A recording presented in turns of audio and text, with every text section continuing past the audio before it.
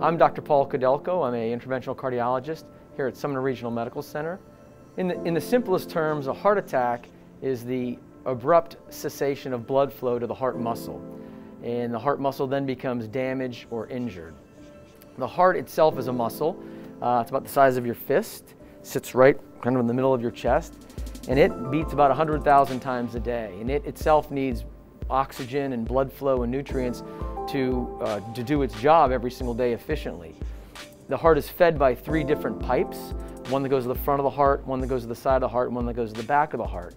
If any of those pipes become clogged up, usually with plaque from smoking or things like that, and the blood flow is interrupted, that heart muscle that has been receiving that blood flow through that pipe will become very injured and damaged, and that can lead to the biggest complications of a heart attack, which unfortunately can be death in about 10 to 20% of individuals. The symptoms of a heart attack vary from patient to patient. The most common would be very tight squeezing and oppressive sensation, right usually in the middle of the chest, almost like a vice or a squeezing sensation, but it often will move up into the shoulders, even into the back. Some people will even describe pain all the way down both arms. Women will often describe pain in their jaw, sometimes even more so than men.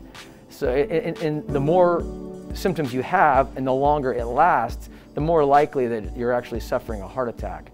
One of the other hallmark symptoms of an active heart attack is in addition to the discomfort, is the sudden onset of rather severe cold drenching sweats.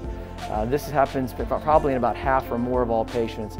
And again, anytime somebody has any symptom like that, they need to have urgent medical attention. The risks for a heart attack are fairly consistent. People who smoke a lot, who have diabetes that's not well controlled, high blood pressures are not well controlled, if they have a strong family history or a genetic predisposition to heart disease, they're certainly at the highest risk. But there are some risk factors you can't change. Everybody has a birthday every year. The older you get, you just have a higher chance of developing vascular disease. It's very common in our country because of our lifestyles overall. So we try to modulate those risk factors to lower a person's risk, encouraging regular exercise, tobacco cessation, good cholesterol control, getting on the right medications for that, like aspirin, different medications like statins. Some people don't like to take statins. They hear some horror stories about them, most of that which is inaccurate.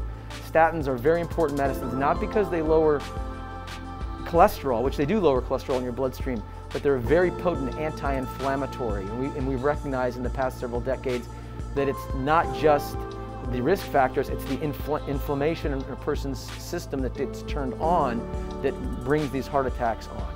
So lowering that inflammation is what we're really trying to strive for. There's a lot of other studies looking at other avenues to lower that inflammation to prevent the heart attack in the first place. Once a heart attack starts and individuals developing the discomfort and the pain, it's of their best interest to get to the nearest hospital or call 911 as fast as you can, because we talk about on heart disease or heart attacks, time is muscle. The faster that they can get attention, not just with the medications that will be delivered like aspirin and blood thinners, but getting to the cardiac catheterization laboratory where we actually put a little wire in and a little tube in to open up the pipe to get the blood flow going again to restore the heart muscle strength.